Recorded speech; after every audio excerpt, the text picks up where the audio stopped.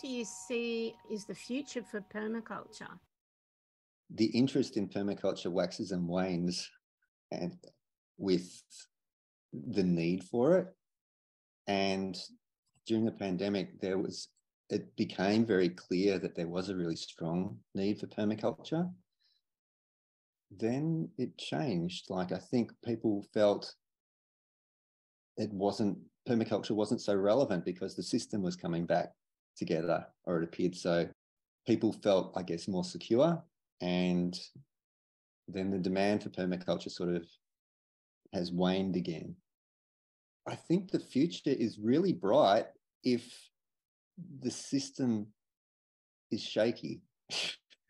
But I think for people who really want to live a life that's rewarding and hands-on, connecting more with nature and the earth and our community, then there's a lot that permaculture has to offer.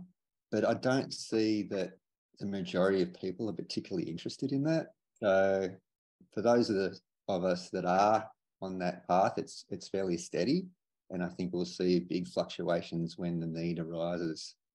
But, we've been creating these amazing seed banks and developing these systems for a long time.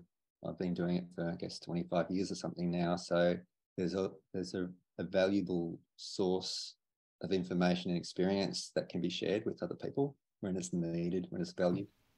Mm-hmm.